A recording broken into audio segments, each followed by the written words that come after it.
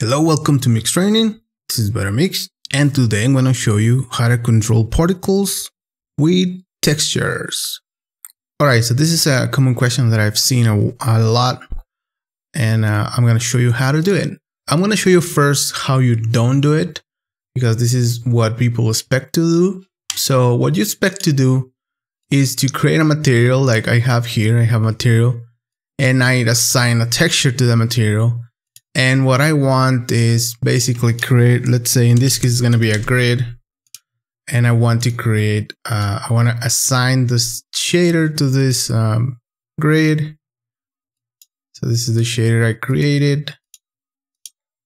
And then I should have a texture. Well, I don't have UVs. I need to add UVs, UV texture.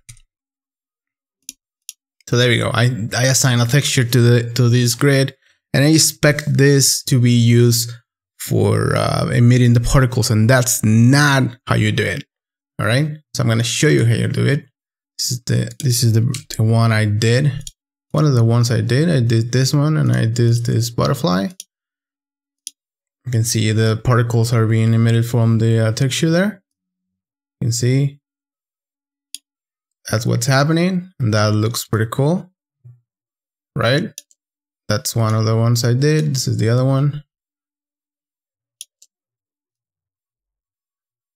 Okay, so let's see how can we do this stuff. All right, so let's create a geometry node and call this effect. Inside here, we're going to create a grid. This could be any geometry you need to have. In my case, I'm just gonna do it in a grid just for simplicity. What you need to do is you need to use a map attribute from map node, and this node will let you transfer any texture to your geometry. All right, there's two parts to this. So let's say the geometry I have. Let's say I have some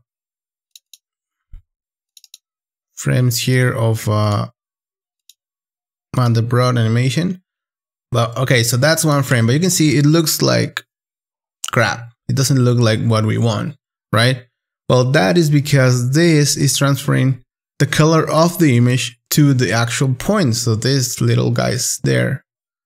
So each one of those guys are getting one color there. So if you want to sample the image more, you need to add more points, like say 512 by 512. Consider this your resolution. And now you can see the image looks better. So basically consider this your pixels. So if you go inside, you can see it's a little bit blobby and stuff. So if you want more resolution, you go even higher. But I don't really recommend you make this super high, because you're gonna have a large geometry, and I don't think it's gonna even matter when you are like over seeing the image like far away from here. So just make sure you have enough, but not too much. You can see there's almost no difference there, but you need the amount of points. So if you make it too low, basically the resolution is too low. All right, so that's one thing you need. So now we have that into the image. If you have UVs in your object, this is just a single image, and this guy is creating the UVs.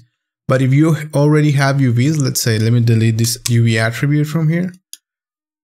If you already have UVs, let me leave the UVs at the UV attribute there. If you have UVs, let's say this guy that I use a lot, Roberto.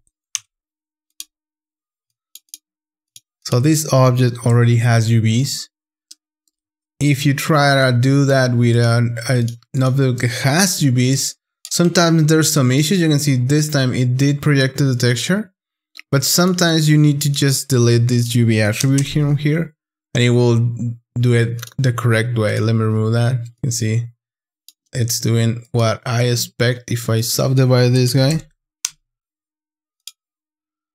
I'm gonna give it more resolution, like that. That looks pretty cool.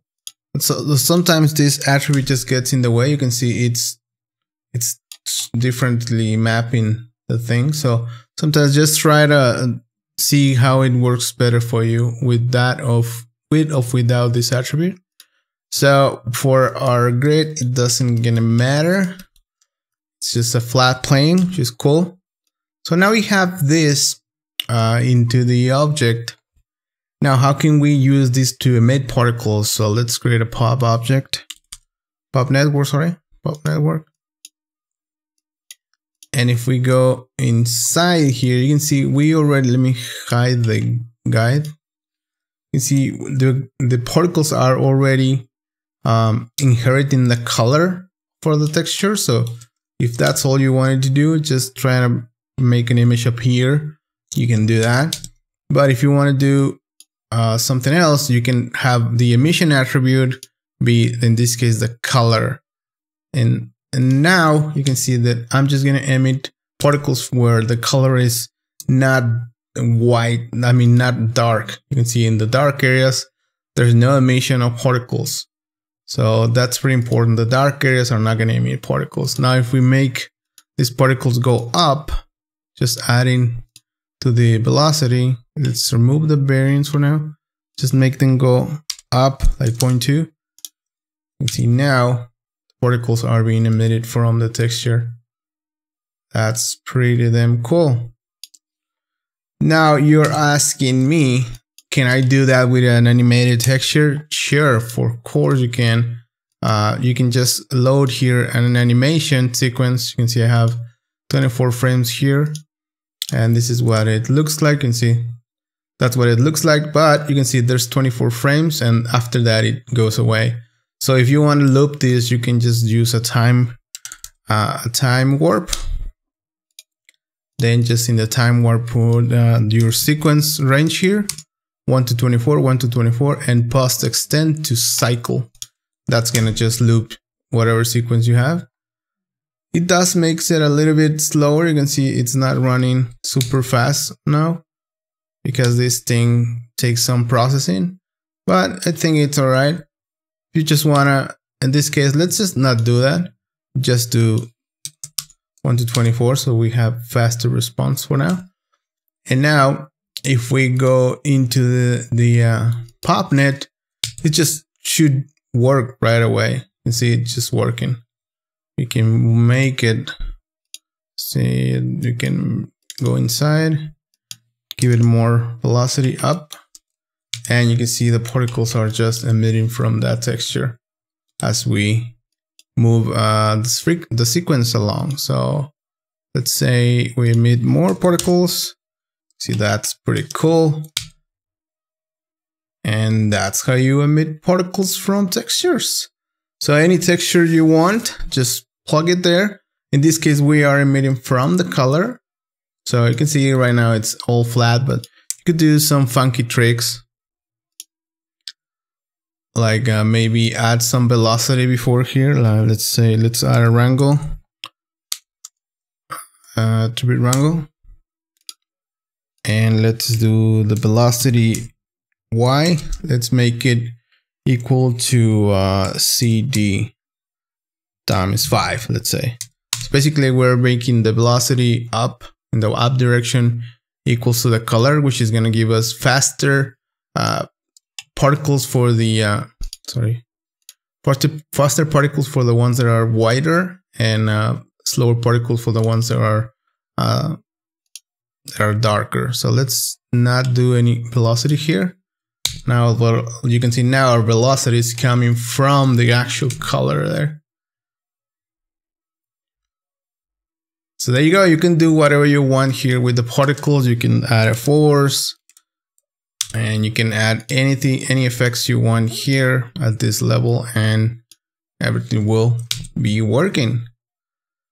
That looks pretty cool, and it's pretty fast to do. Just remember that you have to have your attribute in the actual geometry to make it able to control your particles.